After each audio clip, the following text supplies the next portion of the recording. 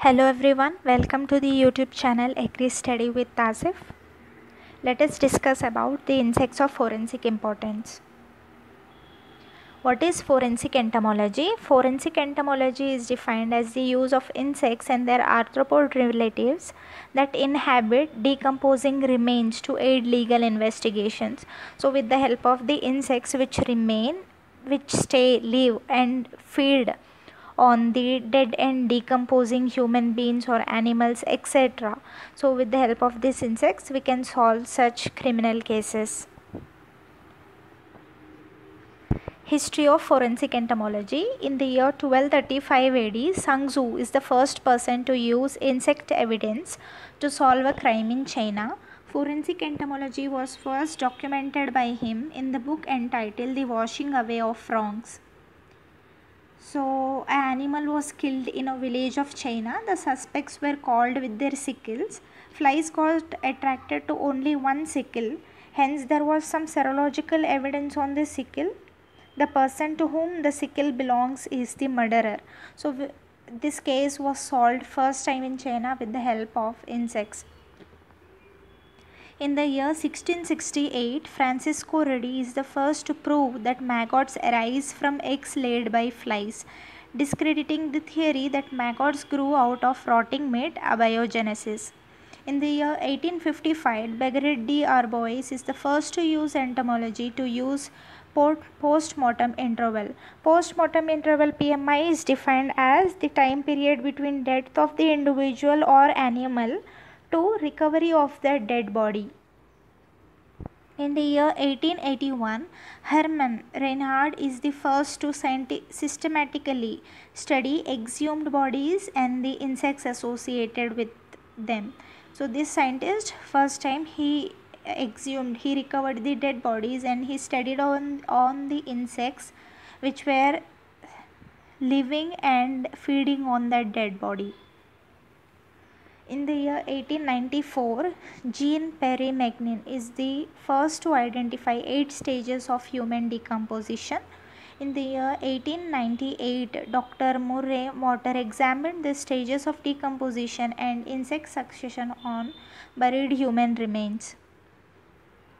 In the year 1960, Jerry Penne reduced the number of stages of decomposition from 8 to 6. In the year 1996, American Board of Forensic Entomology was founded. So there are 3 categories of forensic entomology. The first one is medico-legal forensic entomology. The second, urban, criminal or civil forensic entomology, and the third one, stored product, that is civil forensic entomology. The first one, medico-legal forensic entomology. Determination of the time, that is the post-mortem interval or PMI, or a site of human death based on the identification of arthropods collected from or near the corpse. Cases involving possible sudden death, traffic accident with no obvious cause, possible criminal misuse of the insects, and other uses include movement of the corpse, manner and cause of death, association of suspects with the death scene, and detection of toxins, drugs, or even the DNA of the victim through analysis of insect larvae. So when a person is killed with the use of toxins or poison or drugs, so during exhumption, the samples of insects collected from the dead body, with that insects, the toxins present on the dead body will be consumed by the insects. So these insects are studied and the scientists identify which toxin was or the drug was used to kill the human person. Urban forensic entomology, legal proceedings involving insects and related animals that affect man-made structures and other aspects of the human environment. Stored product forensic entomology mainly focuses on contamination of food products, infestation in food stores, pre-harvest contaminations. So this stored product forensic entomology makes sure food standards are high and safe. The Food and Drug Administration sets regulations on insect contamination around a wide range of food. So major forensic orders are only two, the Diptera order and the Coleoptera order. So flies from Diptera and beetles from Coleoptera are the main insects which feed on the dead organisms. The first one, blue bottle flies from the family Caliphoridae order Diptera. Blue bottle flies are the attractive insects which are blue color or green color, and they have a metallic shine on their body, and their size is large than compared to a common housefly. Blowflies can pick up faint traces of odor of decay from up to 2.5 kilometers away and lay their eggs in a suitable corpse. So even though the dead bodies are so far, these insects can detect a dead body with the help of the smell, even though it is as far as 2.5 kilometers. Blowflies are one of the first insects to arrive at a cadaver. They prefer fresh and moist flesh. So with the help of insects, we can identify the PMI, that is post-mortem interval of a dead body. If a human being has dead within 1 to 2 days of time, so this insect eggs or the larvae are found on the dead body, then the PMI would have been assumed to be 1 to 2 days, because these insects prefer only moist flesh, means the fresh dead bodies. So here is an image on the Calotropis plant. There are many bottle flies, these blue or green bottle flies. Actually here a dog was buried below this soil, and because of the odor produced by the decomposing dog, these insects got attracted and they settled on the plant. Slowly they go inside the soil and they start laying eggs on the decomposing dog. The life cycle of blowfly consists of 6 parts: the egg, the 3 larval stages, the pupal stage, and then adult. So when the eggs are laid by the adult, within 23 hours it gets converted into the first instar, and this first instar within 27 hours it gets converted into the second instar, and within 22 hours again it gets converted into the third instar, and within 130 hours it gets converted into pupa, and within 143 hours it gets converted into adult. At 70 degrees Fahrenheit, each fly's life takes as known as the amount of the time to complete. The next one is the common house flies from the family Musidae, so from the order Diptera. So adults are most common at corpses in the early stages of the decomposition, when the corpse is moist, when the dead body is moist and early stages of decomposition. Same as blue bottle flies, these house flies, the common house flies get attracted to the fresh dead bodies, and these insects are comparatively little smaller than the bottle flies. The larvae are usually excreta feeders. So if they are excreta feeders, they will be mostly found at the rectum or the intestine regions of the dead body. Flesh flies from the family Sarcophagidae order Diptera. So most flesh flies breed in dead animals, dung or decaying material, but a few species lay their eggs in the open wounds of mammals, hence their common name. So these insects, even they lay the eggs in the open wounds of the mammals.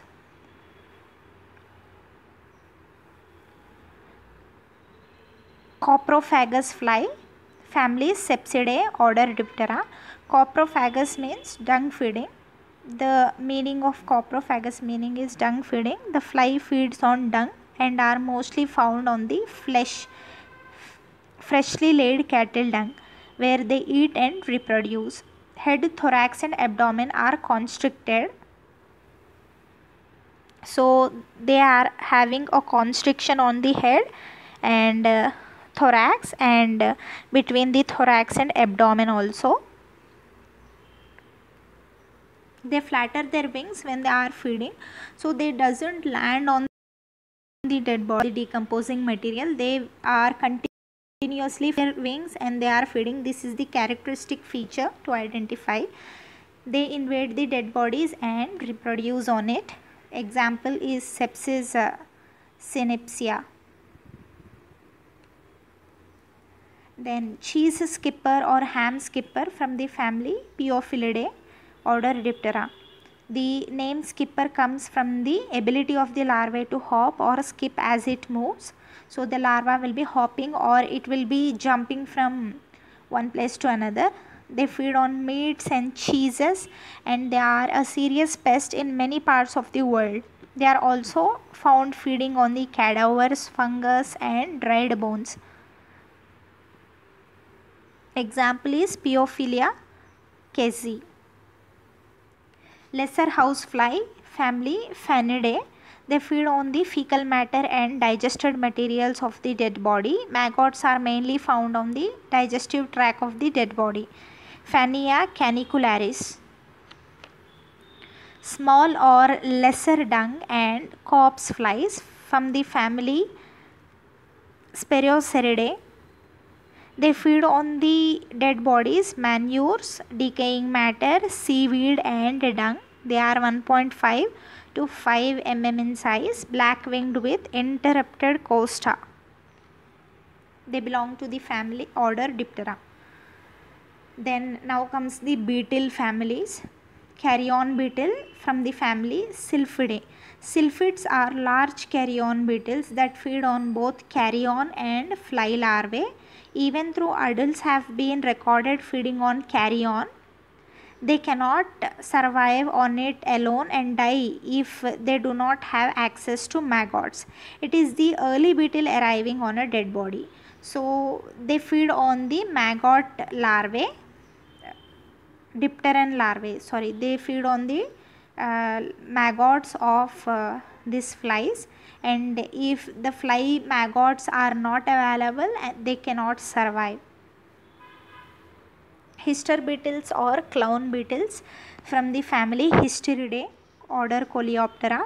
They are the first beetles to arrive at carrion. They generally hide under a corpse during the daylight and only become active at night. So they are arriving only at night time when they enter the maggot infested parts of the corpse to capture and devour the maggots. The adult feeds on the larvae and pupae of all blowfly species. So the adults lay their eggs in the corpse and the larvae feed on the blowfly pupa when they emerge. Rove beetle from the family Staphylinidae. They eat the fauna residing on and inside a corpse. Adults are early visitors to a corpse and they feed on the larvae and eggs of all species of the fly, including predatory fly larvae. They lay their eggs in the corpse and the emerging larva is also a predator. They have very well developed strong sclerotinized mandibles. With the help of that, they feed on the corpse and even on the maggots. And other such families of Coleoptera are hide beetles from the family Dermestidae. They feed on the skin of the dead bodies, and trogid beetles from the family Trogidae. They feed on the remains of the dead bodies. And checkered or bone beetles family Claridae. They feed on the bones. They are the last beetles which arrive on the dead body. After the consumption of all the flesh, the remaining tendons of the muscles and the bones are consumed by this beetle. Sap feeding beetles from the family Nitidulidae.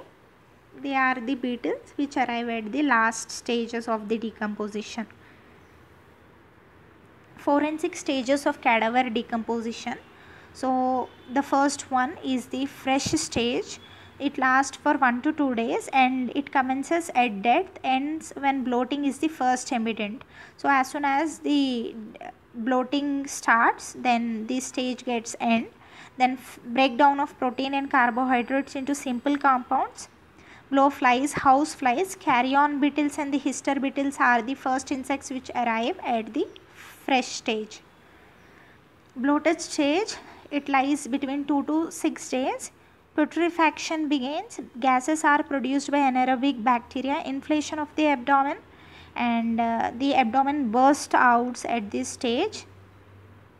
Blowflies, houseflies, carrion beetles, rove beetle, flesh flies and hister beetles are found at this stage. Decaying stage, it lasts from 5 to 11 days. Abdominal wall breaks allowing gases to escape. At this stage also abdominal walls just break out and the gases escape. Carcasses deflates just after the abdomen just breaks, the carcasses, the dead body, it deflates. And blowflies, houseflies, carrion beetles, rove beetle, flesh flies, hister beetle and Netudulidae sap feeders, dermestid beetles and scarabaeids. This population starts increasing in the post-decaying stage. Post-decay stage, day 10 to 15. In dry habits, remains are skin, cartilage and bones. In wet habits, viscous material in the soil under the remains. Netudulidae, sap beetles and dermestid beetles and scarabaeids are found at this stage. A dry stage, it is more than 25 days. Mainly bones and hair remain. Odor is primarily that of normal soil and litter. Can last several months to years. Netudulidae, sap feeders, dermestid beetles and scarabaeids are found at this stage. Stages of decomposition. So as we have studied in the previous slide, this slide includes the same data. It is the data of the insects population. It is the data of the insect population present at different stages of the decomposition. Thank you.